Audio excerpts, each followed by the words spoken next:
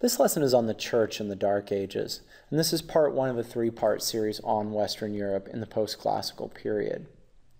We're going to begin by looking at the Dark Ages, and this is a term that's less popular among historians now than it was when I was in high school during the Dark Ages.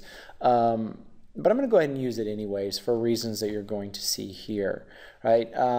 Really begins in 476 when the Western Roman Empire falls to German invaders from the north, these Indo-European tribes that are very unsophisticated, very low levels of STEM, but the Western Roman Empire just collapses, right?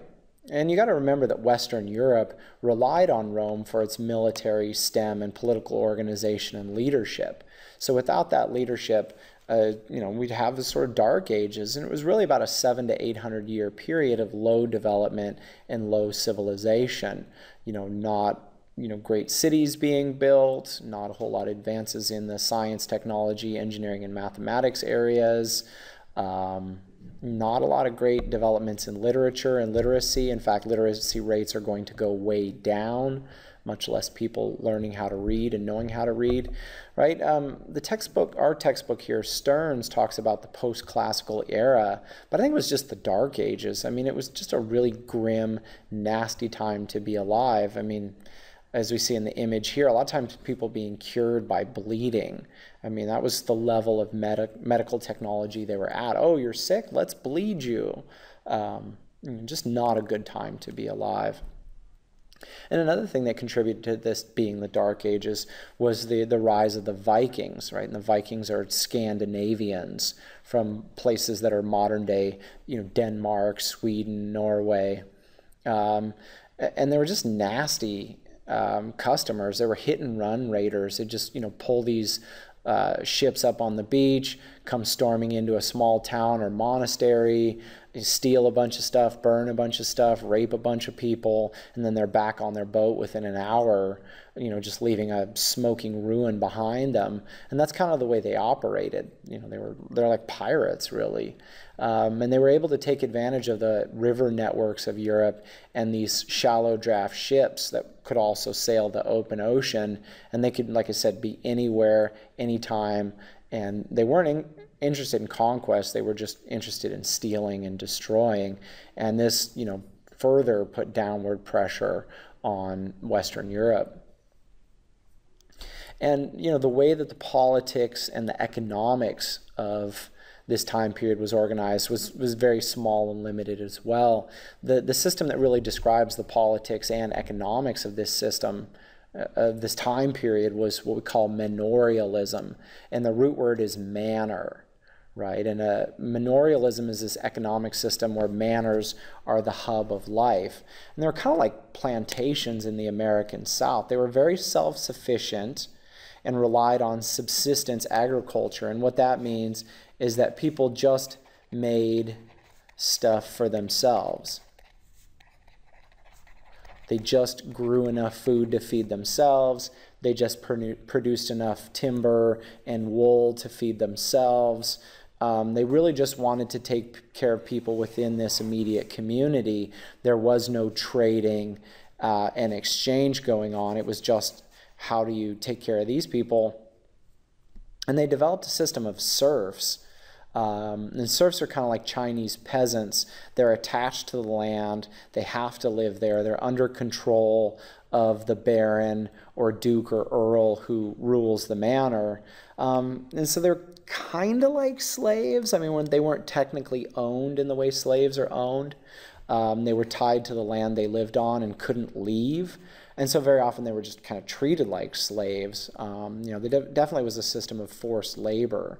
But just this whole manorialism system, you get low trade, you get low progress. And you know about that. I mean, we've looked at that with our study of Southern Africa as well as other parts of the world. If you're not trading, if you're not connecting to other people and learning from them and growing through that competition and conflict, your civilization just kind of doesn't go forward. It stagnates. And this manorialism is part of that.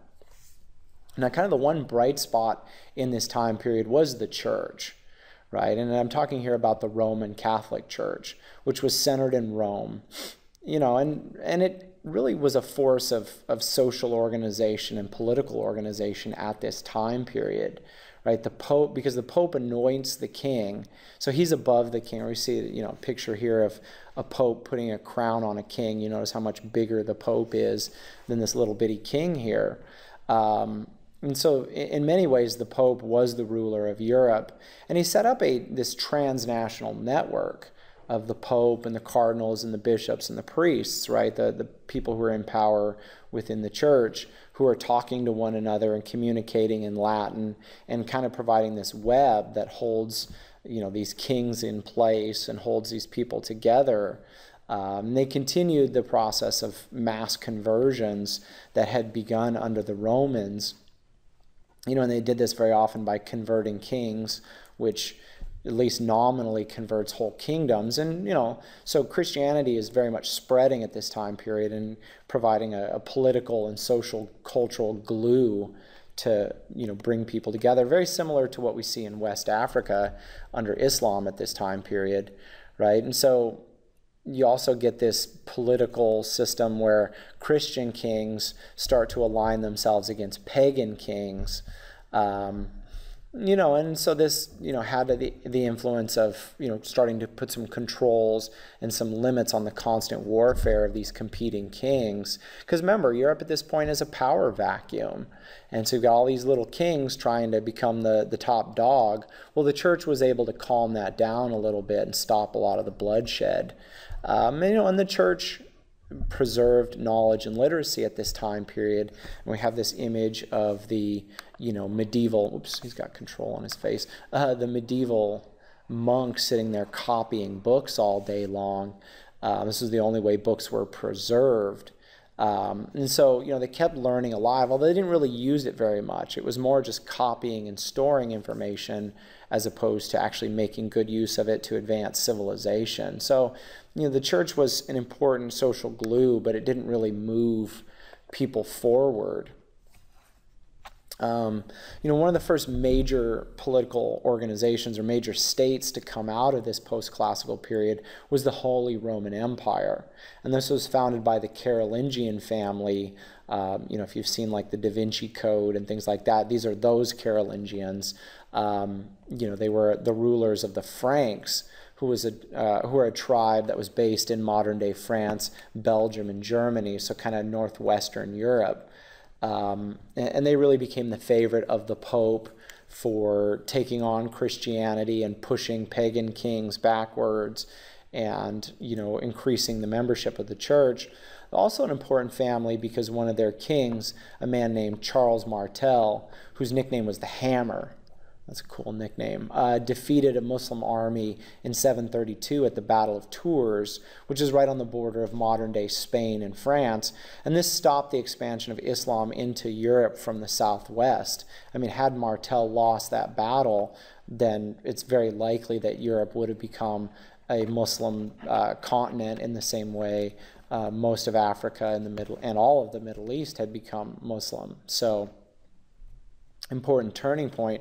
And because of this and other things, right, the next Carolingian king, a man named Charles the Great or Charlemagne, was crowned the Holy Roman Emperor by the Pope in 800. Again, this is that process by which the church approves the king or the emperor, you know, puts the crown on his head. But he expanded Frankish lands. I almost said French. The term French comes from Frankish.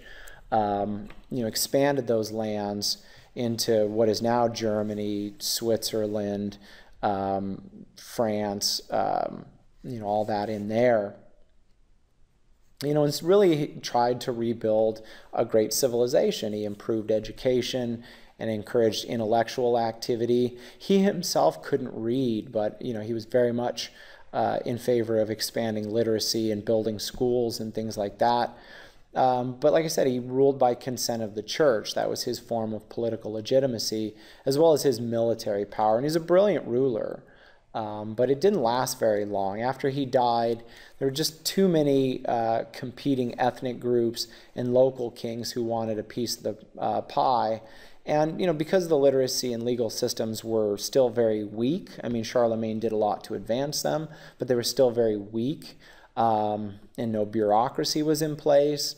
The empire collapsed very quickly after his death. Because we've got to remember, the church is not a military entity. So, while the church crowns kings, if those kings start to break away, it's not like the church can go punish them with its knights. And so the Holy Roman Empire breaks apart after Charlemagne. And so some final notes here, right? It's really hard to overstate the importance of the church in medieval Europe. And we have to really keep in mind that the Pope was the most powerful man on the continent during this time period. Again, we're looking at roughly 500 to 1200 CE. And the Pope and the Church were above government and local issues, so they could really act as a stabilizer and an organizer of Europe. And they were able to keep the peace and minimize conflicts, but they weren't really able to advance knowledge and advance political organization in the same way that an emperor or king was able to. And so, this is part of why it's the Dark Ages. Things aren't really going forward. They're just kind of staying stagnant. And so that's it. Thanks for watching.